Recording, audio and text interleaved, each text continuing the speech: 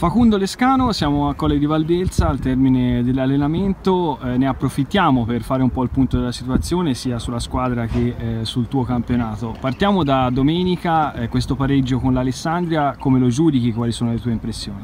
No, penso che il pareggio alla fine sia stato giusto, anche perché abbiamo affrontato una squadra che l'anno scorso comunque ha perso una finale per vincere il campionato. Quest'anno penso che abbia fatto anche una buona squadra per provare a vincerlo, e quindi però noi ci siamo fatti rispettare in casa come al solito e abbiamo provato a vincerla come hanno fatto loro. Alla fine penso che sia stato un risultato giusto.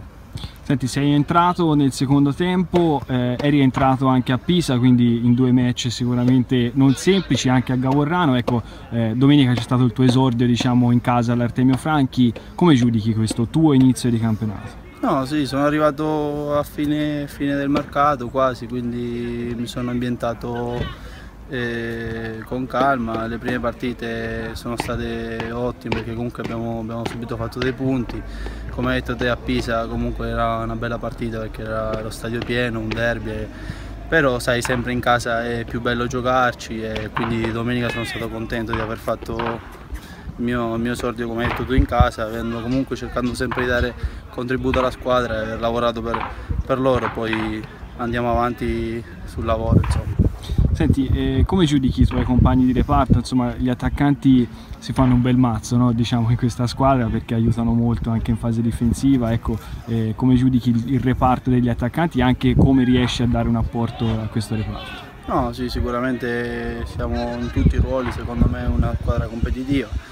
E davanti c'è Alessandro, che è il nostro capitano, che io lo conoscevo già ai tempi di Benevento, insomma un giocatore completo, esperienza e tutto, e anche lui nonostante tutto si dà da fare. E poi c'è anche Samu Neglia, che ha caratteristiche diverse magari rispetto a me, ma è uno che è su tutti i palloni, è molto rapido, e sono due buoni attaccanti, secondo me molto forti. Io cerco di dare il mio contributo quando entro, insomma. E comunque, come hai detto te, si lavora tanto perché è giusto che gli attaccanti difendano anche, e quindi noi, ognuno prova si mette a disposizione per la squadra, e questa è la cosa importante, restare sempre comunque uniti. Senti, domenica c'è un'altra trasferta, sicuramente non semplice, contro la Carrarese. Che Siena dobbiamo aspettarci e che partita pensi che possa essere? Penso che la Carrarese comunque ha 9 punti in classifica, quindi sia una buona squadra, soprattutto in casa, per quello che mi hanno detto.